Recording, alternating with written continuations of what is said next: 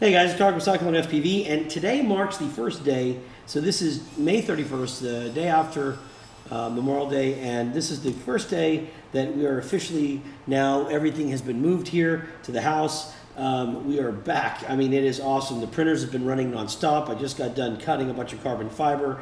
I will tell you that for those of you that have been waiting for us to get ready to get on your project of some sort, it is now happening as of today. So today marks day one that things are back to normal. We had a crazy sale. It's still going on with whatever's left. And we are gearing up for our next big order that's coming in. In either case, so I tell you what, right now what I'm doing though is I am getting, and you can see my messy desk here, it's been a little crazy, but I am just finishing this build here, this frame. This is the Quattro, as you can tell, but it's been modified. This came at a request of a customer, Robert Griffith. He asked to have this done in a 2mm size. I actually videoed the cutting, and I'll be putting that up later. It's been a work in progress. Hey babe, I'm on a video, by the way, just to let you know. Oh, so don't talk about, I'm just kidding. Yeah, very funny. What were those receivers for that one guy that got lost? Is it RXSRs? RXSR. He said RXSRs. They are RXSRs? Yeah. Okay, and there's 4? I believe so, yeah. Okay, I'll check the order. I'll stop at the shop on the way home. You don't have to do that. We can do it tomorrow. It's no big deal. It'll take me 5 seconds, and that way you can get them done. Okay. Sounds good, babe. All right, love you. Bye. Bye. All right. Well, there you go. See, she's even kicking butt. So she's with my son Jaden right now. They're having some fun. We have the boys this week, so it is our time to just kick butt and have a blast with them. Anyway, so this is the Quattro Mini, the 3-inch version. However, he asked to have it put down onto a 2mm thick frame instead of a 3mm thick frame, and he asked to have the arms stretched just enough to fit a 3-inch prop without hitting some of the pieces in the way. And anyways, long story short is I stretched the arms out by 5mm. This must not be, I'm not sure why, that must be a little too long of a screw. I need to go to a 8mm in the back because we're not running any TPU on the bottom there. Bear with me a second, guys, sorry. So 8mm is right here.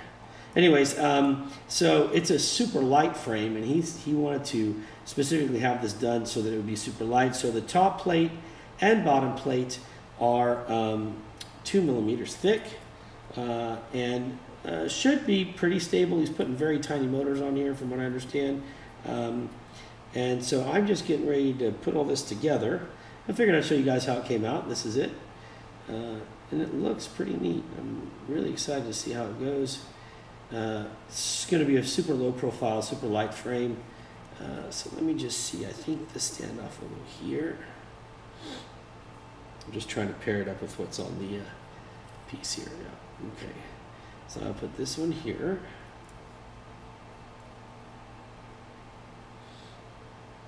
And this one here. Obviously, normally you would have something holding this as well.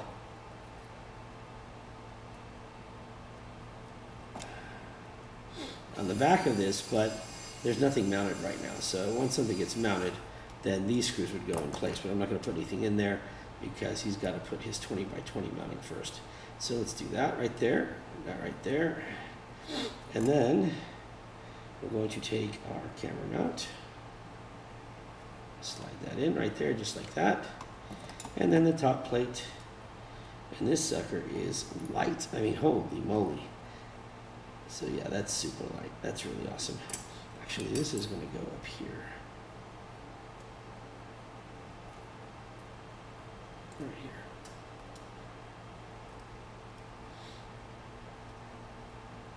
here. Remember, I forgot we moved these so that we gave more room for the components in the back. So let me put this here.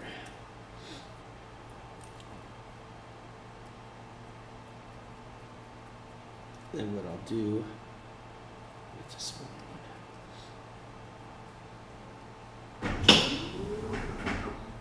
Guess the dogs are going out. Just like this, right? And then, yeah, I've got to, I guess I'll put a couple screws here just to hold these in place.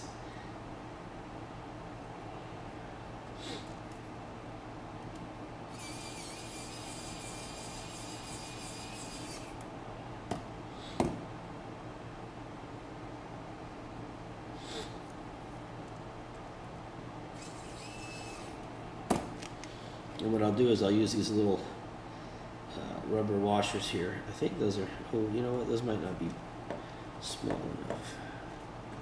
Hold on. Maybe I won't worry about that. I'll just put 2 in the back, just like that. There we go. All right, put the top plate on.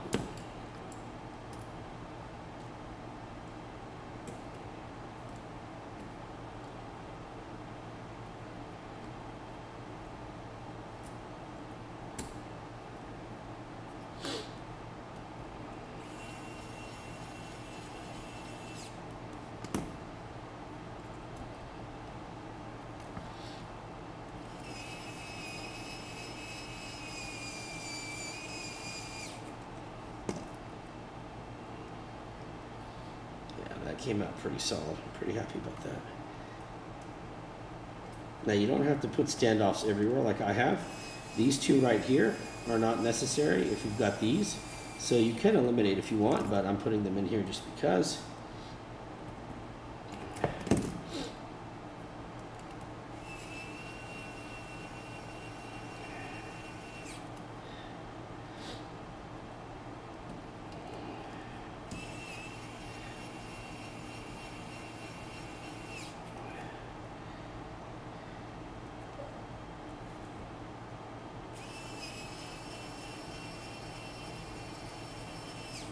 Make sure my dog doesn't get too far. She tends to get lost out there.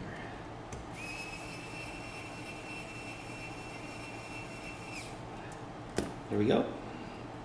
We'll get a weight on that one in a second. Put the second one together here.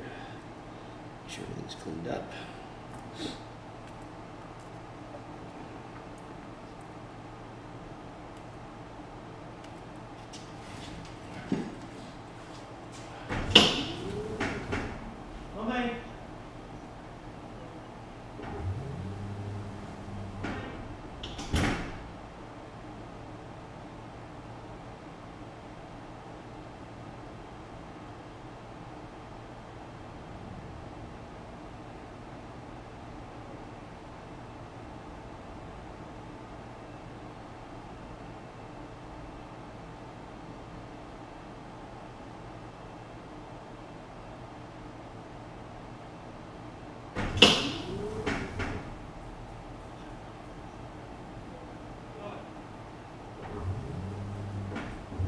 Not giving me a heart attack, dog.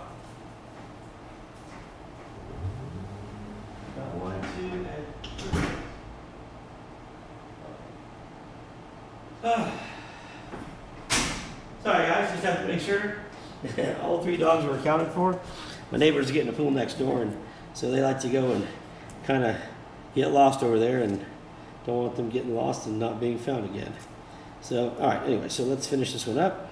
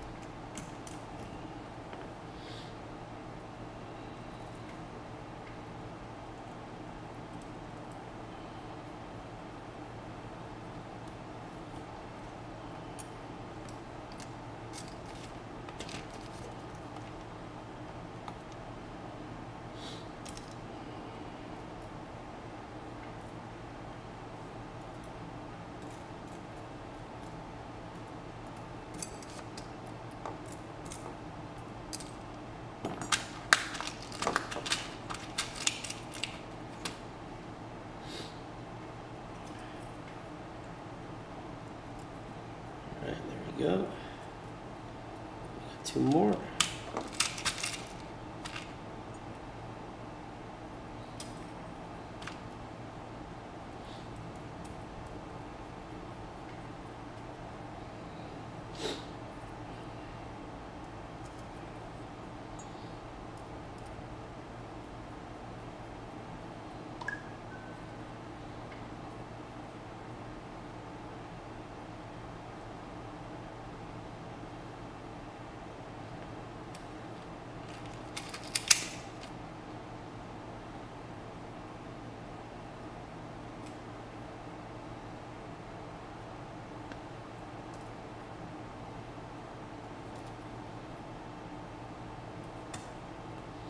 All right, let me slide this piece on just like that.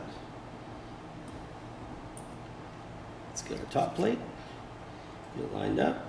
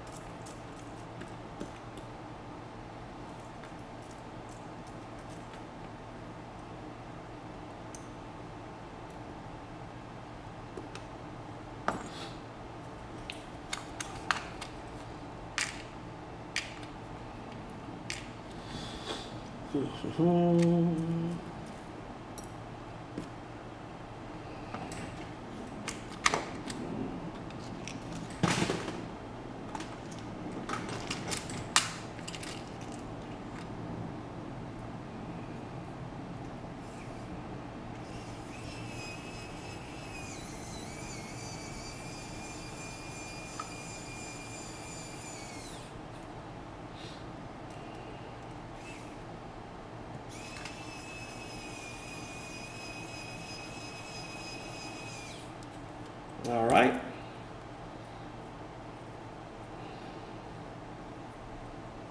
Pretty tiny frame. Let's see what it weighs. Do not have a flat surface for this. Let me see if I can just slide this over maybe. Let's see what we get. Ready?